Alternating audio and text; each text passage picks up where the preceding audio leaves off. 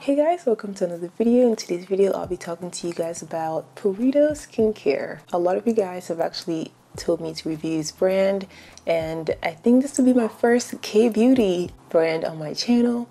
This is just the beginning of the K-beauty series, so get ready.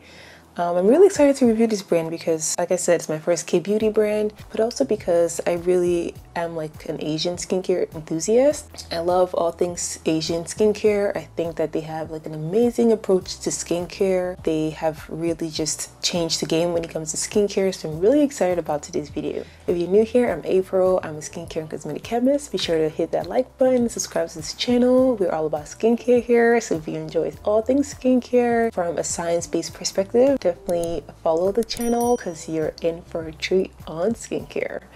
Alright you guys, let's get into this video. So as usual, I'll be talking about the products in order of how we would apply the products in like a nighttime routine or morning routine, whatever. I'll be going in that step. I'm not going to be talking about all the products on their website. If I did that, we'll be here all day, which I don't want that to happen. So I'm just gonna pick and choose the products that I thought would be beneficial to you guys. If you have any questions about any of the products that I did not mention in this video, definitely leave me a comment below and I will answer it as soon as I can. Okay? Alright, starting with the Purito Green Deep Foaming Cleanser. This one is $15. I might be talking really weird throughout this video. I am on an Invisalign journey, which is very interesting to say the least. So yeah, if I pronounce words really funky, especially my F's, that's why. Okay.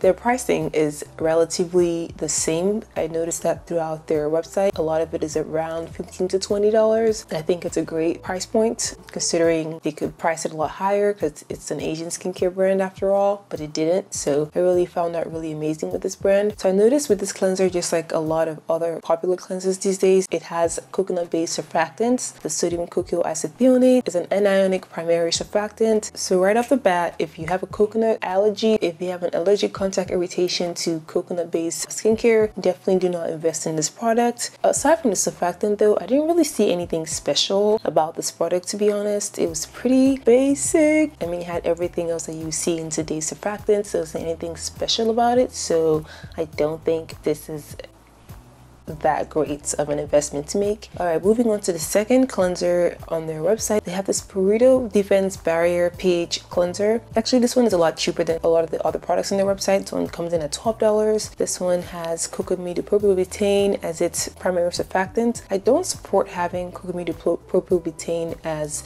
a primary surfactant. Cocamidopropylbutane doesn't foam very well. It's an amphoteric surfactant, which means it's a supporting surfactant, so it shouldn't be a primary surfactant. So I don't support when brands do that with their products. I think it's just kind of defeating the purpose of it being a cleanser because you're not going to get a lot of cleansing power. What I'm saying is none of these cleansers are doing the trick for me here. Okay, moving on to the next product on here. They have this Centella Green Level Calming Toner. Centella, it's an herb that's grown solely in Asia, and this herb is great at wound healing and also helps speed up antioxidant properties of other ingredients. I found that to be a really interesting ingredient because they have it in a lot of their products. It's just something I really haven't seen much around in other products. So this toner does have the Centella in it. It also has witch hazel, which you guys know I'm not against witch hazel. I've made a video about witch hazel on this channel. You can check it out up here. It has allantoin, which is a great skin protectant agent, really soothing to the skin. It also has rose flower oil, which rose flower is amazing for redness and rosacea. I think this toner is a great toner to have, and for a price point of about 20 bucks, I don't think it's a bad investment. Okay, moving on to the next product here is their Centella Green Level Buffet Serum. So this serum has a pH of 6.1. Our skin has a pH of between 4.5 to 5.5. So this is a little over that nice acid pH levels that our skin enjoys. Will I rule it out because of that? Not really, but I do think that, you know, the closer it was to that skin pH, the better. However, when it comes to the ingredients, this also has a Centella, which I think just kind of parallels into all the rest of their products. It has niacinamide, which we love on this channel. Niacinamide is great for hyperpigmentation, for redness, inflammation. It's just an all-round great ingredient, and it's among the first 7 ingredients on this serum, so you know it has a great active power in this product. All in all, I think this is a great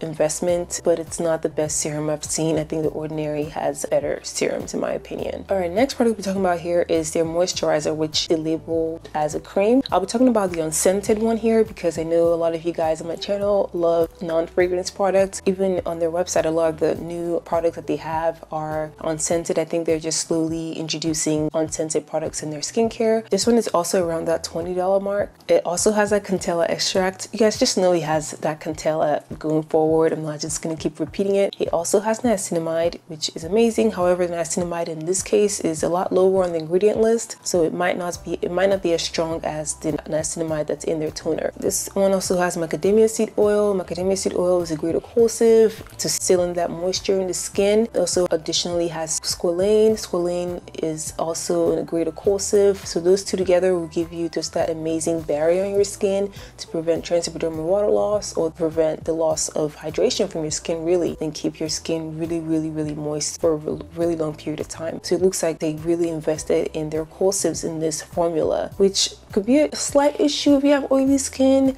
because with oily skin, when you have a lot of moisture trapped, unless if your skin is dehydrated, but if your skin is not dehydrated and you have just a lot of sebum oil being stuck on your skin and not evaporating really, it could potentially be a problem. Other than that, this is a really great moisturizer, but I do think it's a little bit more suited for people with drier skin types. So the last product I'm talking about here is sunscreen, and I'm talking about the unscented one. This one is also a new product on their website. It comes in at $18. It has a pH of 6.8. I wouldn't worry too much about pH when it comes to sunscreen, just because sunscreen is the last thing you apply to your skin, and the rest of the products you already applied before have already given you that optimum pH level on your skin, so you most likely shouldn't worry about your sunscreen pH. This one is a chemical sunscreen, so if you like chemical sunscreens, especially for people of color, chemical sunscreens tend to not leave that white cast, which we love on our skin. This sunscreen is just as good as any chemical sunscreen out there in the market, so I'm not going to talk about it too long. It's just another sunscreen in my opinion. It doesn't have anything that we are obsessed with. Okay, moving on to their physical sunscreen, the Purito Comfy Water Sunblock Sunscreen. This one has titanium, zinc, but it also has niacinamide, so if you're a huge niacinamide lover, you might want to get this one. However, just be careful not to overwhelm your skin with an ingredient, because a lot of times people feel like they need a lot of benefit out of a certain ingredient and then end up just overwhelming their skin with that ingredient, and then their skin sort of reacts by